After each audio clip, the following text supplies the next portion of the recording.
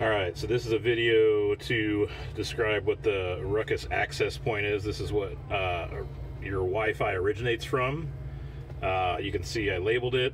There's some lights on here that indicate it's on, but if you look at that side here, I'll flip it upside down so it's legible.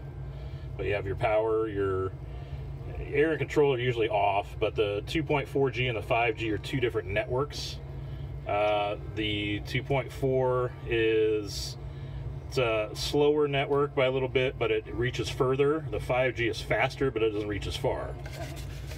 And so the bottom here, if I ever need to look for a MAC address, you can see that's on the barcode there. You can see that one cable, there is no power going to this. There's just an Ethernet cable, and you can see it's got a light on it, meaning that it's got power, as well as the lights up here show that it's got power.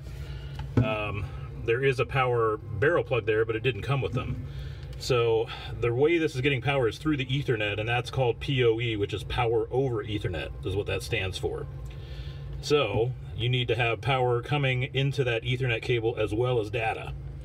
So the way that happens is a couple different methods. We have these plugged into the ADTRAN at most sites because that was already existing. And so the ADTRANs in most cases do not have a PoE port. So there's what's called a PoE injector. And you can see here at the top, I have that blue cable labeled to commander shelf, which is what it's going to the ADTRAN. And I don't know if I can focus on it here. On the very top right there, yeah, it says LAN. So that's just local area network. And then that port, if you can see it, it says PoE. So that's your LAN or your data going in.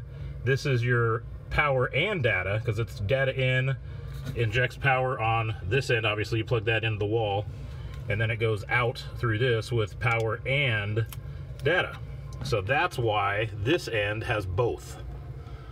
And so if you ever need to reboot this, if you don't have Wi-Fi for whatever reason going to your handhelds or your Lula tablet or whatever else, and it's across the board, Wi-Fi is not acting right, the best way to reboot this is reboot the PoE injector. And that's, see if I can do it here with resting this phone here. Well, yeah, I'll do that. Nope. Okay, so take the PoE injector and just unplug it. You can see it's got that 3-prong, kind of similar to the standard one, but it's got rounded ports. But yeah, so now you can see, like the Lula tablet, it says no internet. You can also see here, no lights on the Ruckus. Nothing. And so I didn't hit the Ruckus at all. And now, if I plug that back in,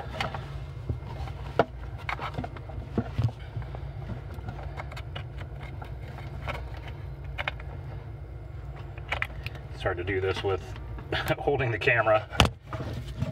But yeah, you can see the PoE injector has that little light, tells you it has power as well. I got a red light on power. So as with most devices, as soon as you plug this back in, it's going to take 2 to 3 minutes for it to go through its cycle and be completely loaded. The Lula tablet still says no internet, so that will come back after this 2 or 3 minutes is up. You'll see that power light to be solid, and then the 2.4 and 5G lights illuminate as well, indicating that each network is up. So I'll go over to the ADTRAN to show you where the blue cable is coming from. Sorry. So here is the ADTRAN, and you can see that on port 8, because it's not lit, the one that's right there, that's the bottom one, that says to PoE injector right on that cable. So that is going from the ADTRAN to that PoE injector, and then it goes from the PoE injector to the Ruckus access point. That's what does your Wi-Fi. Okay, the other thing I should note is that PoE injector, as I said, that's only necessary if you don't have a PoE port. So some of these ADTRANs do, so I'm pointing that out. These ADTRANs look very similar, but if you zoom in on that, that says NetVanta 1531 right on the corner there. That's the model number of this ADTRAN. If you see 1531P or a letter after that, that basically indicates that these 8 ports right in the middle there all have PoE capability. If it is the different model, that ports 9 and 10 do not, just because they're separate. So anyway, and then in Hickman, I think we have adapters for those 11 and 12 ports. They're not PoE capable either, obviously. So anyway, there is a possibility if you have one of the newer version Adtrans that some of those ports are PoE capable. If not, you're going to need to have that PoE injector to power the Ruckus.